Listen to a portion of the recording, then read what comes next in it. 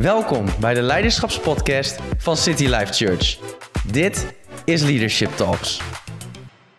Mal Fletcher, thank you for being with us. We already heard from you here live at the Leaders Conference. Very interesting material, and today we'll be doing an interview talking about leadership, also talking about the future a little bit. Thank you for joining us. It's my pleasure. Thank you for having me. Great. Even if you get to sit on a better seat than me. Yes, they said you had the best background now. I have the best background, but I can't see it. Right, so every Leadership Talks episode starts with this one statement. It's John Maxwell's quote, which says, leadership is the problem and leadership is the answer. What is your view on that? I think I understand the sentiment. I don't totally agree with the statement. I think leadership on its own can't achieve anything without people who follow. So sometimes we forget that the people who follow are important to the leader, just as the leader is important to the people that follow.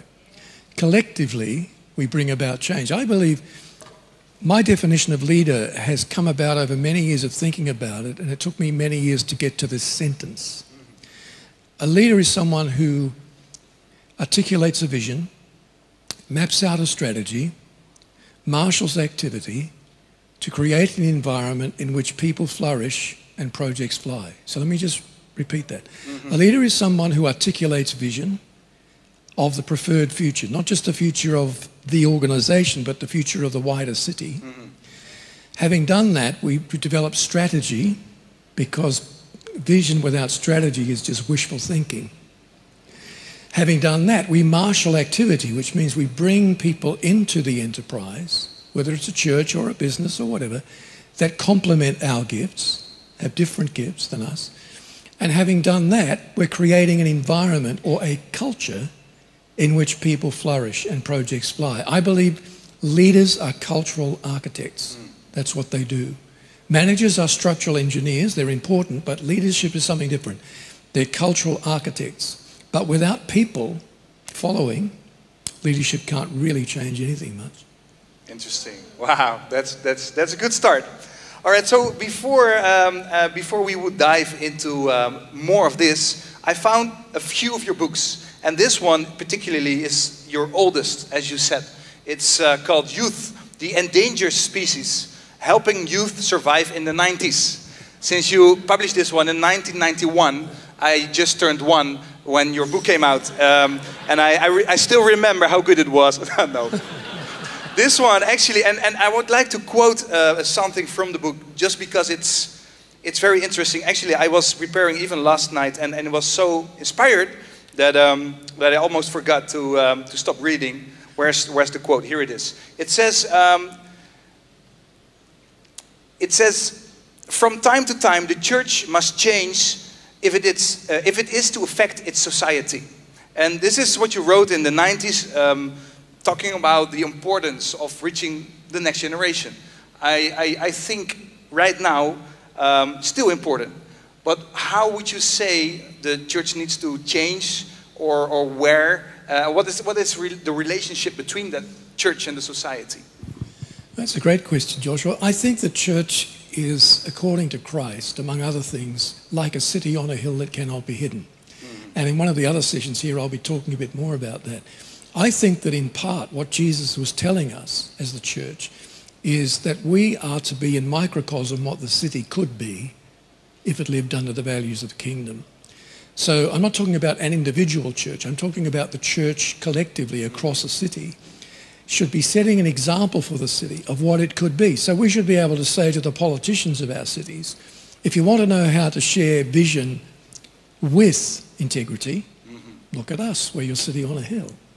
We should be able to say to the educators of our cities, if you want to know how to raise up a generation that lives for something more than just self and materialism, look at us, we're your city on a hill. I think that's the role of the church and society, to be the model of what the city could be. Wow. And that changes a lot of things. It changes the way preachers preach. It changes the worship songs we write. It changes the activities we get involved in outside of Sunday. It changes a lot of things. Yes. definitely. So since I found especially this book, but also over your earlier years, you've been working a lot with youth and next generation. You were actually the founder of Youth Alive in Australia before churches like Planet Shaker were even started, or Hillsong Church wasn't even out there yet. There's been a lot of fruit from that, a lot of influence in the world, and in the Christian world especially, over the years out of that.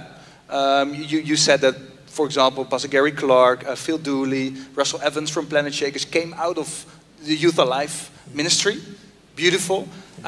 So it's very interesting to see you work with youth and young adults over those years, and now you ended up becoming a social futurist.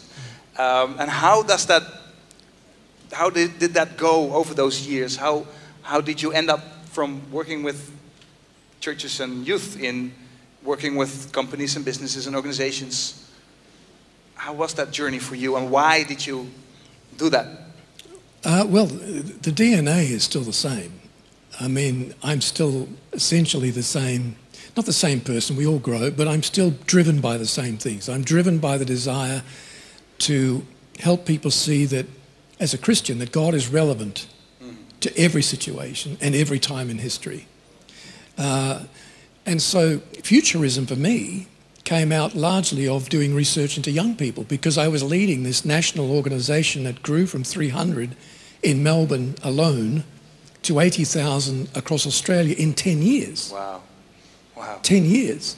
So we were trying to get ahead of that and say, well, where are young people going? What's concerning them? What's driving them? What are the changes that will affect them? So that research then, when I came to live in Europe in the mid-90s, started to shift a little bit and become broader, to the point where when we moved to the UK in 2004, it became something that the BBC and others wanted to know about. It's not just research on generations by now, it's on technology and ethics and social values and many other things. But it's always driven by the same Christian worldview.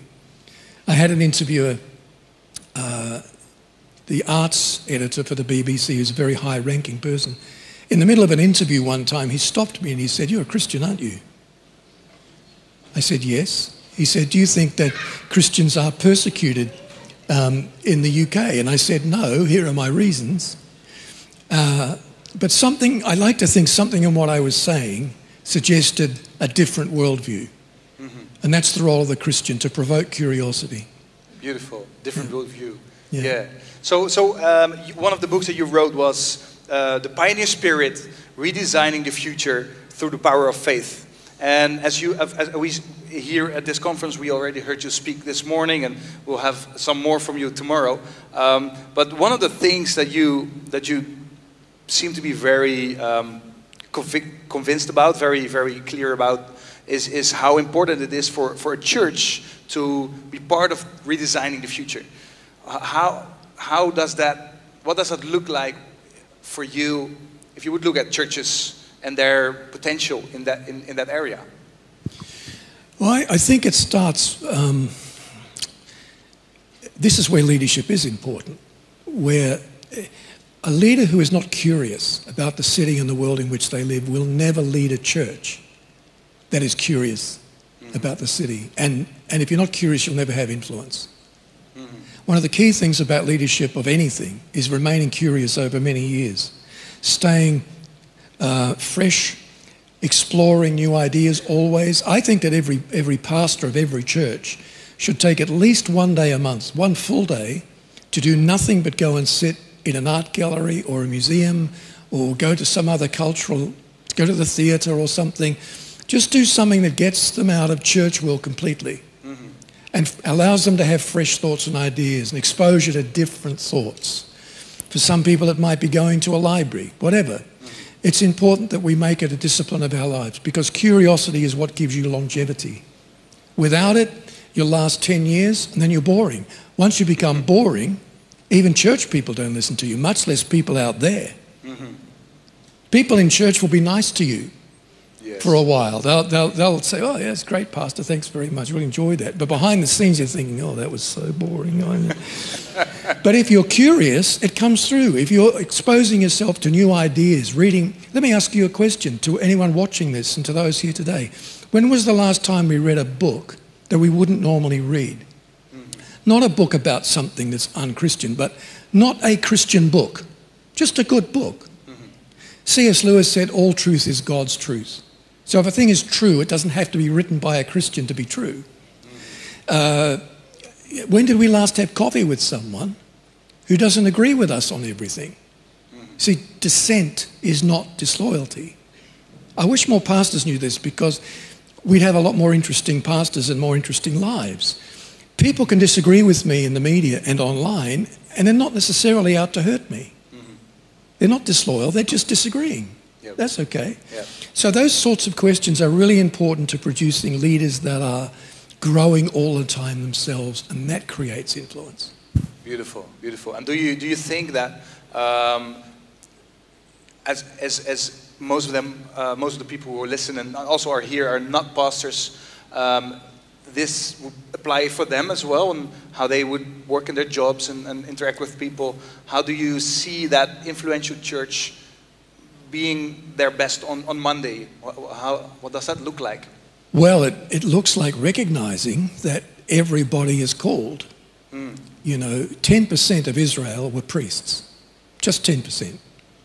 So what's the other 90%? Are they peripheral? Are they extras in the great drama that God is playing out? No, they're central to it. The priests were there to help them be the representative of God to the nations. So someone who's in business, or someone who's in design, or someone who's entertainment and media, they're just as called as the preacher is. But we've been slow to let them know that. And if we do let them know that, we don't tell them then how to be a Christian in that role. Let me give you an example. I was speaking in a church in Aberdeen, which is the oil capital of the UK. So there are similarities between Shell, say, and Aberdeen. And the woman came to the church I was speaking in, and her pastor had been I'd been mentoring for some years on civic influence. So he was starting to have influence in the city. And she came to him after the service, a middle-aged woman, very well made up, crying.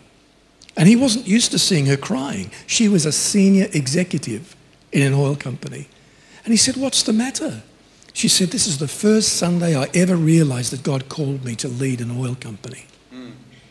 That's so liberating. You know, it's so liberating for someone to know, I'm in technology and God called me here. But when the preacher starts talking about these are the benefits of technology and this is how to use it, that person thinks, yeah, that's okay. This is my calling, and it's a God thing. But if all we ever do is promote singers and preachers, then the people who are not called to that thing, what's here for me? It's very important. Wow, beautiful. Well, that's amazing.